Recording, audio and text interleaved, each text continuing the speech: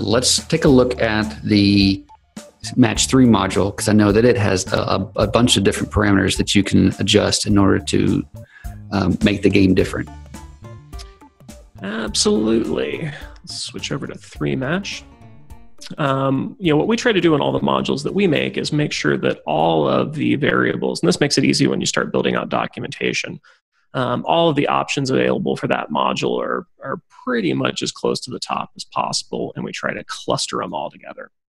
So then somebody looking at the code, whether it be another one of our developers or somebody that we might ship this module off to, can see pretty simply that, there's an option called rows, there's an option called columns, there's an option called width, there's an option called height, there's color options, there's board image options. You might not know what all these do, but going and looking at the documentation makes sense. But at least here you can kind of see what all the different options are.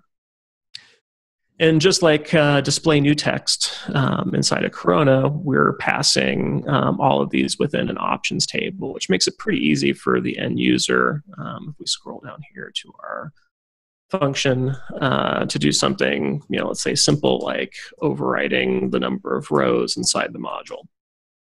And that's going to cause us to have 7 rows of 3 Match game, or I can probably also reduce the columns to 3, and that'll make a big wide thing. I'll reduce the rows to 3 as well, so they're all on the screen at the same time. Now you have one of the easiest 3 Match games ever. So passing these different variables make those things affect how the module is built. That makes sense, right? Because maybe for this game you have a thing that says tell us your age, and you're like, I'm 7. Oh, okay. Well, then we're gonna show you that 3x3 grid, right? And you're like, I can now, as a younger child or whatever, I can play the game. With a less complex board. Whereas if you're like, I'm 40 years old, you're like, I'll give you more tiles to deal with. Yeah. And if you want to localize some of that stuff, and kind of what we've done here, where we've taken one of these options, we could have passed all these images through that option table, but we just simply added them into our 3 Match Lua file. Again, just to get a little bit of that code outside the main folder. But if I were to comment this out, the module says, I don't have any images now. I wasn't supplied any. So now I'm going to use this color table here and just make circles with those colors. And we get the same kind of functionality, 3 Match game, but instead of using the images we placed, it's just using display new circles to do that. So this gives you a really quick ability without having to have any, in fact, I could get rid of the board image as well back there. So if you're just hacking away, just trying to figure this out on your own, like just trying to get the mechanics down, you can create something like this. And then later when your artist gives you the assets, you can just drop it in. Yeah. And this gives, and again, it's all about kind of rapidly prototyping, because you might want to sit here and play before your art's done and say, okay, well, maybe I want to see what a 4x4 version of this game looks like and plays like before I go and talk to my artist or try to acquire art. Mm-hmm. Doing just a real quick update here. I gotta make sure I close my brackets. Maybe this might be too simple or too easy, or not have enough stuff in it. And if I were to do 12 by 12, maybe that's way too much. And I can put this on a device and say, a 12 by 12 3 Match game may be too small for people to actually grab the individual pieces and do. So again, it's about providing that ability to kind of rapidly prototype. Also very popular, I think, in a lot of games now, and certainly on PC, but more and more in mobile, is this idea of having a mini game inside of the game. So something we're doing in some of our titles right now as well and being able to have a few gameplays like this that are kind of simple game mechanics that you can then put additional graphics to and place into your game becomes kind of a value add for people who may want to play a 3-match game using your intellectual property in your game. Mm. Also, procedurally generated maps and levels and things like that are popular, because then you don't have to sit there and hand code those or update your game in order to add more to the game itself. You can just have it sort of procedurally generated so that the code can generate those things. Yeah, and that's a perfect example. In 2 of the games that we're working on right now, we use the same procedurally generated level code in both games. And every time we make an addition to one, the other one gets all the benefits from it.